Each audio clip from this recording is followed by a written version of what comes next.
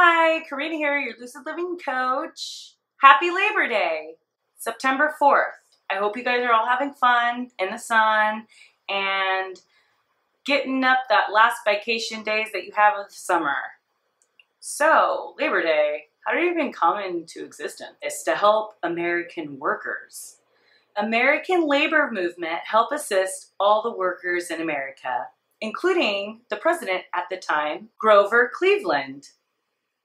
That actually officialized Labor Day as a national holiday. Is that a real word? Officialized? Well, it is to me. It all started to help make labor associates get shorter hours, better pay, and safer work environments. Oregon actually was one of the first states to consider it a holiday in 1887. Funny that the American eclipse went over that state this year.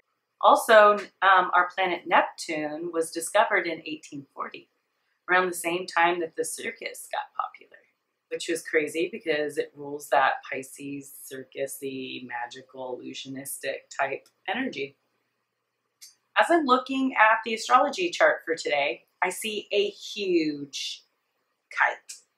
Kites are very rare. The energy could be kind of hard, but in turn it's very positive.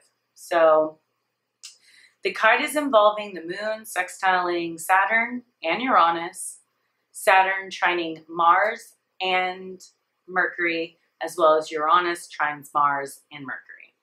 So the moon also is opposing Mars and Mercury because Mercury and Mars are so close together. So we can be very moody, we can be short-tempered.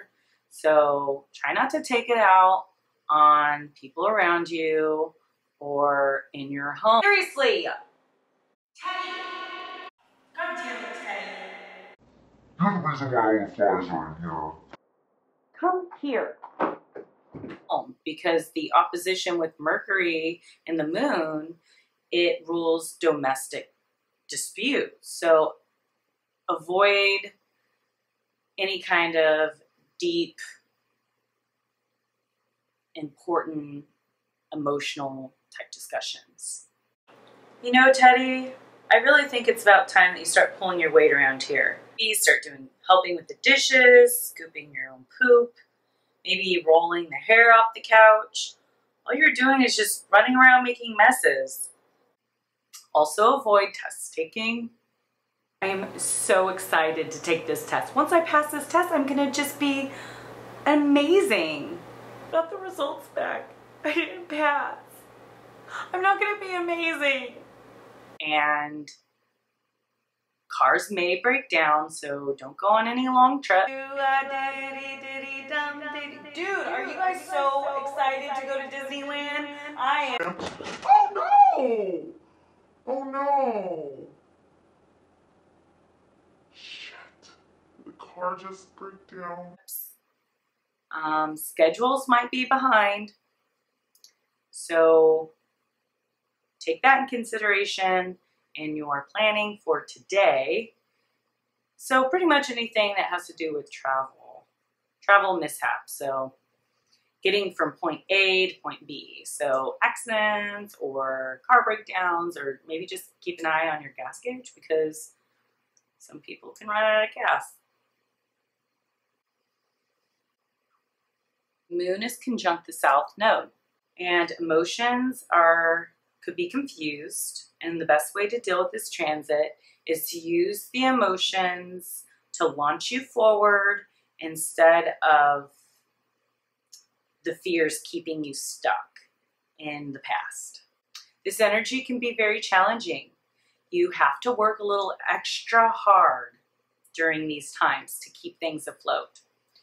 If the conflict cannot be resolved, it will potentially be a hard thing to get back up from.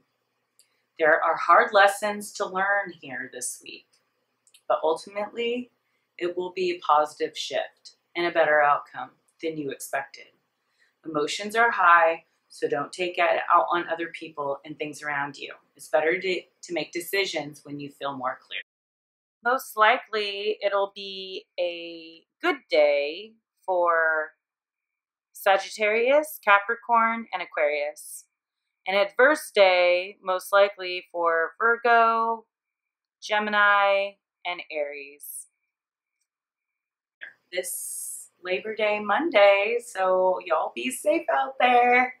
All right, don't forget to click my links below and like my videos and subscribe to my channel. And if you feel like sharing, that would be great. And if you like, make a little comment. I always like little nice comments. All right, guys, make it a great Labor Day. Peace out.